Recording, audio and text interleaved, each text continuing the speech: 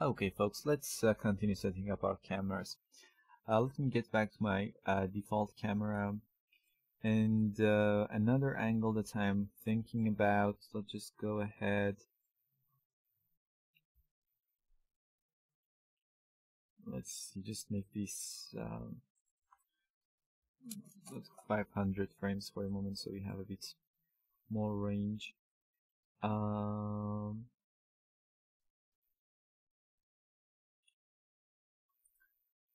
Frame 220 and an angle like this, okay, I think would be nice. Let me just create a camera here. I'm going to go to that camera again. I'm going to change my length to be very wide. In this project I mostly used wide angle cameras, and let's just change this to something like 15, and that's going to be very nice. Let's put something like this angle maybe.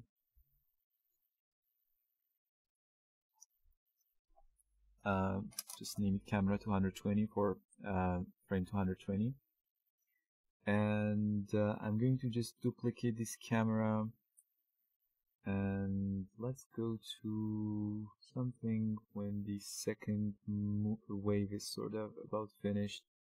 Maybe just go to round number, something like 320 for the moment. I'm not sure yet, so let's just change the angle.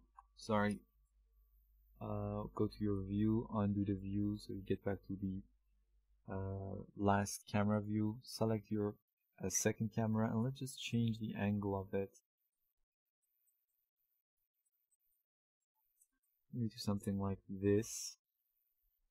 Now we have one camera here, another here, and if I go to my default camera, what we can do is we can start in here, and as time goes by we can get back to here, for example, if we want. But because of the way the motion, I think it's just nicer this way. Let me just have a quick render, and let's just adjust this angle a bit more so we have a better and nicer angle. And frame 220, I think something like this isn't too bad. Okay, so let's name this camera camera 320. Now we're going to be using a functionality inside Cinema 4D called Morph Camera, in which you can morph between two cameras and then blend between them. So let's just select your first camera, select your second camera, come here to your camera, and you get this camera morph. Okay, click on that, and you have a new camera under null, and that camera, as you can see, has two inputs for camera 1, camera 2. You can have more inputs by changing this source mode from simple to multi-morph if you want to morph between multiple cameras. And now you can simply go to this morph camera, click on this icon here, and let's go to frame 220. Control click on this blend amount, and let's go to frame 320 and change the blend to 100%. Control click on the blend amount again, and now you get this sort of motion. Let's see how it's looking like with play. Okay. This hair thing here sorta in the way, and we can offset it really simply. If you go to your hair setup here and select the main hair, there we go, this is our LMB cache. You can actually using this value offset it and get different part. You can, for example, offset by 100 frame, and it would possibly appear on this side when we are in frame 200 and 320. So we possibly have to change this sort of stuff when we need to render this exact frame. So you go through your cameras and render them, and when, for example, you get to this camera, you can simply change the tracer offset here, but let's just have a render here, a render in between, and a render in final frame, and see where we are. And if we think it's nice, that's great. If not, we're gonna have to change our framing a bit. So let me go through and render these 3 frames and get back to you. Okay, so we have these 3 renders from our frame 220, frame 275, and frame 320. And I think generally speaking is nice. I think these lines and hair like swirl thing is just getting in the way too much. But I really think we can just keep it this way, and when the time comes to render this camera, we can actually change this if we think. But let's just leave it there for the moment. And so this is our Morph camera. Let me just rename this also. So camera, this is our 3rd camera. Let me just select all of them, Alt and G to group them. Camera 3, 220, 320, and you can add a morph to the name here. So this is for this one. And let's go to our layers and actually make sure our effectors are hidden. Let's go to another angle. Let me get back to my default camera. Another angle that I really like is this top view, and let's just take a look and see which frame we want. As you can see here,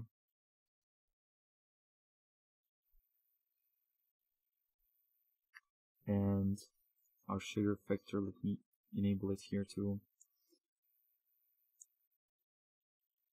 I think I'm going to stay.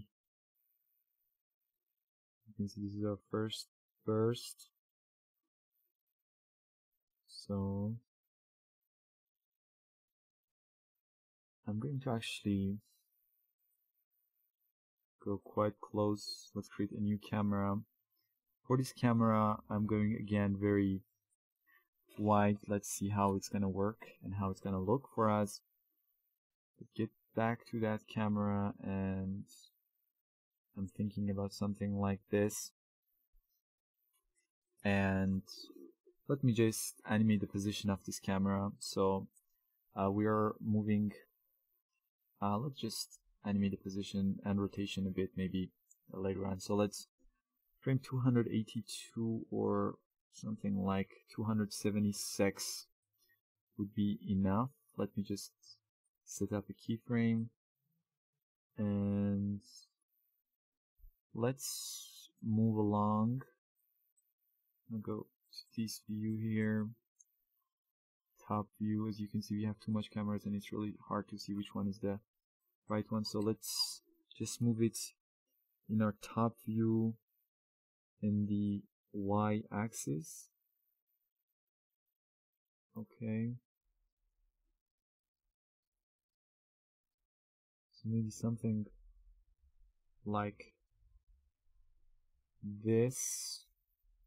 Though we can maybe move the beats 320. Okay, and let's set another keyframe for our camera, and let's see where we are in our motion. Hit play. So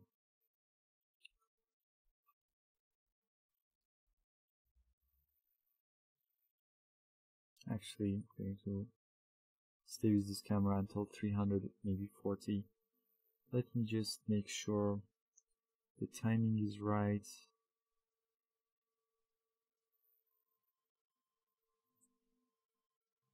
Let's just have a quick render and see how it looks. We cannot really decide how exactly the render would be. Let's just take render and see where we are.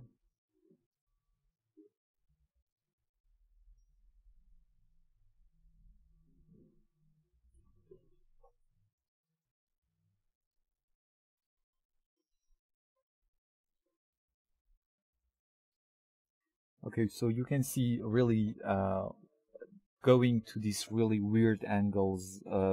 That's what makes your job quite something different from what other people do, because people normally would go to something quite normal.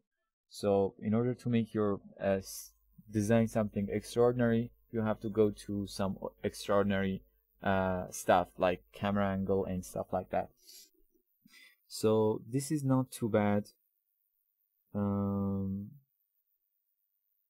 Let's just see the motion and see the first. Let's see. Let's have a quick render in the middle and see how it works.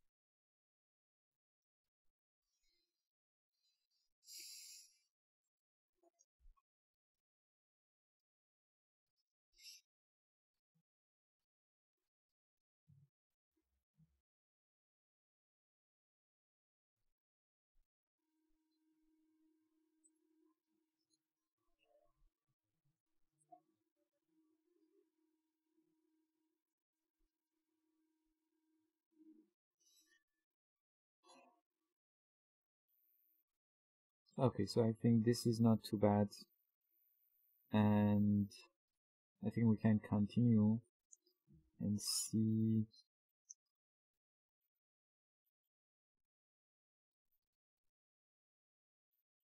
I'm going to this camera will be from 276 to something like 333. So let's camera for 276, 335. Let's see. Okay, so this is about this camera. So there is just one last camera that we have to set it up, and that's going to be our last camera, and let's set up that too.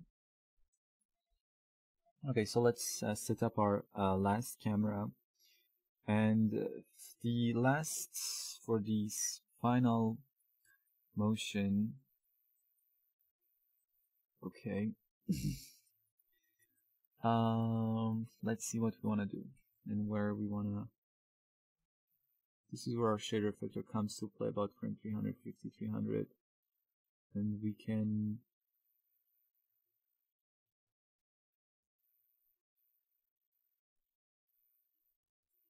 okay. Let's just disable this main cloner for a moment. So, and also for the final camera, we would possibly we're not gonna use this hair-like thing, and we'll just clean up our scene a bit. And I think I didn't use the main cloner for the final camera. I just disabled it when I rendered the final camera. So we just have this main this logo cloner in the middle. So let's just make sure. Go to our hair setup, and let's just hide our the tracer that we have, and let's start moving around and finding out two nice angle and going to something really wide. So let's frame about maybe about here, 350 to about 450. Again, 100 frame for this one too.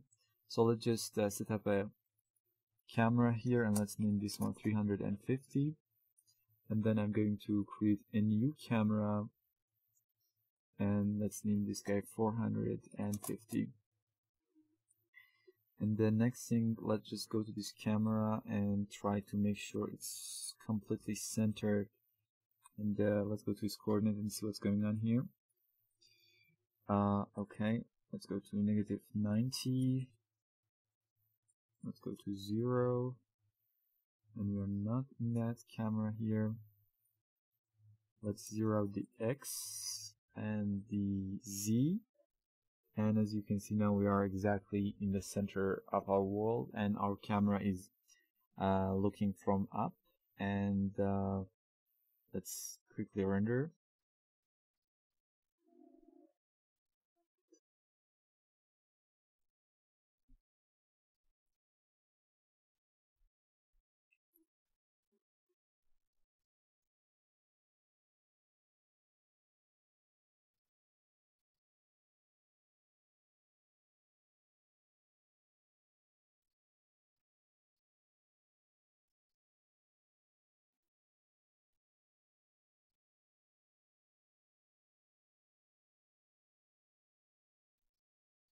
Okay, so you can see how it actually works, and it looks like we need to actually adjust our shader effector when the time comes to render this one to actually make sure it's just working fine. Let's just go a bit higher. Maybe we need to actually change our frame. Looks like this frame is much more better. Frame 500, because as you can see, let's go to frame 400 for this one to 500. So 400 to 500, because in frame 450 our shader effector is still working. So let's go to frame 500 and see if we are going to get a better render.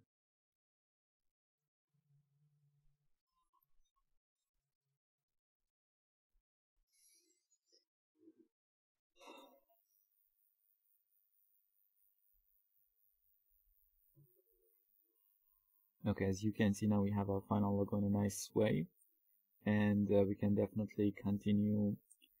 Just let's set up a quick morph camera between the camera 400 and camera 500. That's great. Okay, great. Now let's simply just put this one down, select the first, select the second, go to your cameras and choose camera morph. Let's go to frame 500, doesn't matter, let's go from frame 500.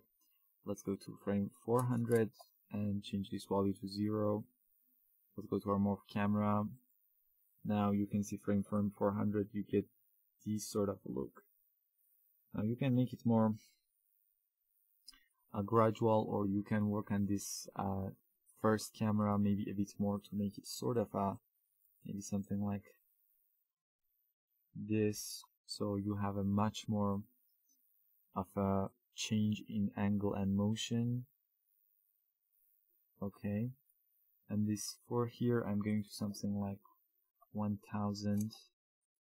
So now this is what you need. And also I'm going to work on this blend curve. So let's right click animation and show F curve, and I want it to be very quick at the beginning and then gradually rests. So let's just select this guy. I think just move a bit, control and drag, so you have this really severe change in motion at the beginning. It's very fast and it gradually stops. So let's hit play. Even though it's a little bit hard to see, but the effect is definitely there. It's very fast at the beginning, and it then kind of changes. And so let's go to frame 400 again. So let's see, and very